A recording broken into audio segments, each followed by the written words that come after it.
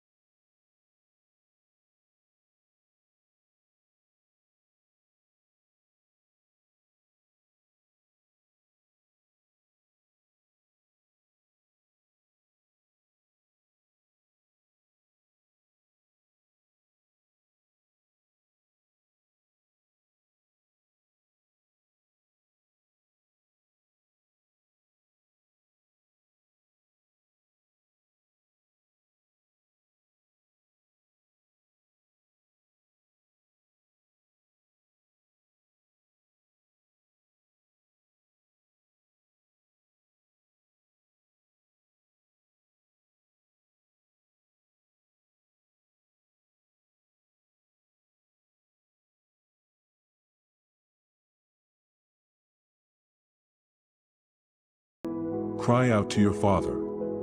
No, you're never too much. You can never go to Him too many times. In truth, the more He hears from you, the better. Come to me, all who are weary and burdened, and I will give you rest.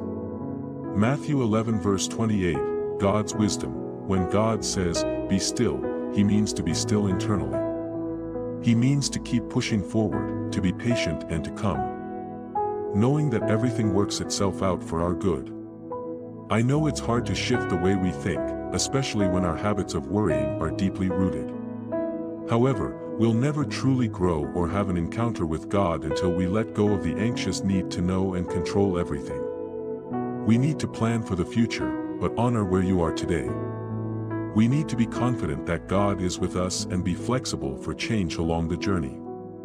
We must live each day presently, thankful for life itself, enjoying the journey every step of the way, always still in our hearts. Please subscribe to the channel to grow this community. Sweet children, this is a new day. I am embarking on new endeavors. I am set to surpass your expectations. I am going to achieve feats beyond your imagination. It's your moment to experience freedom. It's your time to enter new realms. Anything constraining you is shattering at this very moment. God says, the beginning of this year might pose challenges, but at this juncture, I understand you're thinking about numerous things. The stress seems to increase with each passing day. You're fatigued. Type Amen if you believe and share this video with 9 people who trust God. God bless you, my child. Like the video so that it can reach more people who are seeking my blessings. Subscribe the channel to claim all your wishes. Type Amen.